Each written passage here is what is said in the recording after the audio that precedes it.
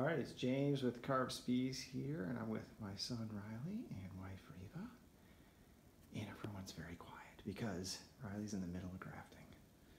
So he's pulling out some of the smallest larvae that are in royal jelly.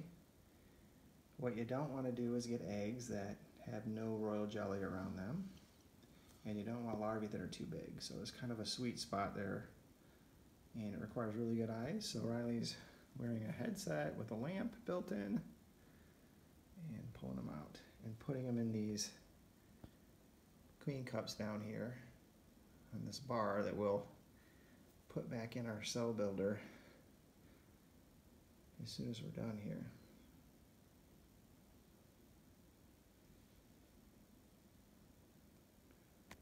So let's look at the cells themselves while Riley's doing that, and we'll see what we see in here.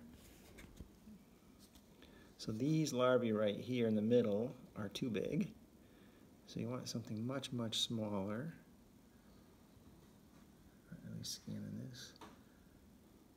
We might already pull them all out. There's some that are smaller right there in the middle. And then carefully drop them in the very bottom of those queen cups.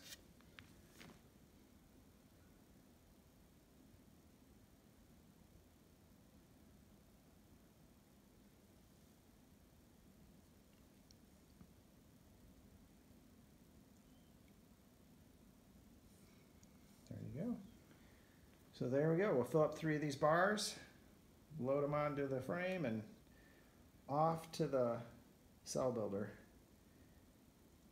So we'll come back and video more then. Thanks everyone.